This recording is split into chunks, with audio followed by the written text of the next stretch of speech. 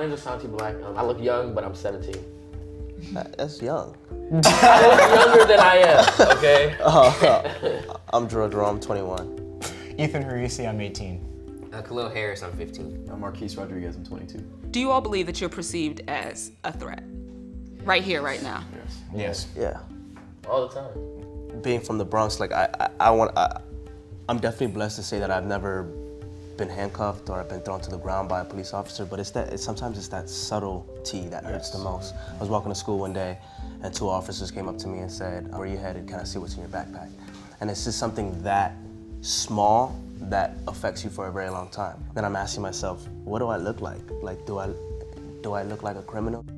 What frustrates me the most about that is like we are not allowed as children of color to be kids. You should have been able to go to school at 8 a.m. and take your test and focus on that, but you couldn't. I couldn't. And that, like, you literally had hours of your day robbed from you because, for nothing. There's a policing of our bodies that is like so disproportionate. It doesn't make any sense. It's no surprise that we're still seeing this assumption of guilt, specifically when we look at Black and brown people. How and why would you say it's persisted? When they see us, too often, not always, too often, there's the presumption of guilt and the automatic criminalization of these Black and brown bodies. I believe there's fear. There's fear of progress. There's fear of sexual interaction with their women. There's fear of taking over the White House and taking over the country. There's fear of progress. So when do you think they will actually see us, i.e. Black and brown? As we continue having projects like this, as we continue to have our voices heard, as we continue to progress in politics, as we continue to raise our families, as we continue to show who we are, that eventually happens. You look at the generation we have now, as opposed to 10 years ago, definitely 40 years ago. There's way too much work to be done. I don't know about our lifetime. Yeah. But Yeah. hopefully the next one. Yeah. I was in a conversation with my lady the other day, and we actually were talking. I was like, I don't know what the beginning of white supremacy is.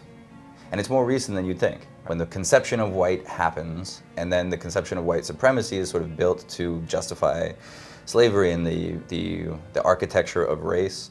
And it's so laughable. But the archetypes that are built in, the stereotypes that are used to oppress people, right, are still very much in the language today. They were very much in the language and the narrative about the kids in 1989, right? Like, they're animals, they're thugs, it's a wolf pack. Wild like, and Elmo running. Exactly, like they're not in control of their emotions. These are wild children. They are somehow, and we are still very much inside of that conversation because we haven't updated, and again, I say wait, we have not updated those cultural narratives. So I think that's part of what this is. There is a humanity there that is universal, and if you don't see that, something's really deeply broken inside of you.